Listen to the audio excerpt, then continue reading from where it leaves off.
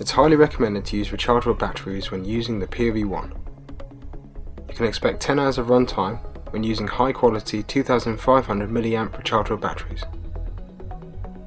To keep the batteries healthy, ensure the batteries are fully drained before recharging. For optimum performance, high-end lithium batteries will offer 10 to 12 hours runtime, whereas standard alkaline batteries will power the unit for approximately 6 hours. Remember to always dispose of used batteries responsibly.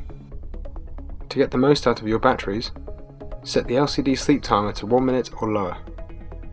Another tip is to reduce the display brightness, which will also help to conserve battery life. When using your camera with other POV.1 users, we advise changing your remote control frequency so as not to set off other people's POV.1s. Likewise, when using multiple cameras, synchronize frequencies to set off all your POV.1s simultaneously. To change the frequency, use a small screwdriver to open the remote control. Once the top cover is removed, adjust the dial located in the center of the remote control using a small flathead screwdriver. Move the arrow to select frequencies 0 through 9, then replace the cover.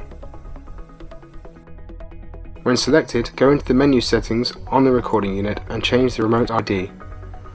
The remote control battery will last 2 to 4 months heavy use. The remote LED will flicker and the signal will also be weaker when the battery is low. The remote control takes size A27 battery and can be purchased online or in any good electronics store.